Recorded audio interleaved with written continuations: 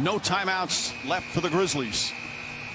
And we just need to get it in bounds. I'm sorry, Mike. What you don't want to do is throw it where you give the Grizzlies an opportunity with no timeouts to steal it and get a look. Right. Or get a 5-second violation. Make sure you get it in bounds. They do. Portland does. Still has one timeout left in case it gets close to that. They throw it in, and Nurkic is immediately fouled. The clock now says 9/10 of a second remaining. This game is not considered a regular season game. It's not considered a playoff game. It's kind of statistical limbo in terms of where the numbers go. But it has been, despite a strange scenario with a play-in game, what a wonderful game.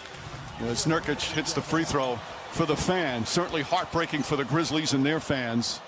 But for the NBA fan, watch these two teams go at it for the right to make the NBA playoffs.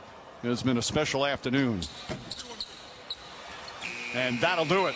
The Portland Trail Blazers are in the 2020 postseason. They'll face the Lakers on Tuesday night as they overcome a young and gritty Memphis Grizzlies team here this afternoon.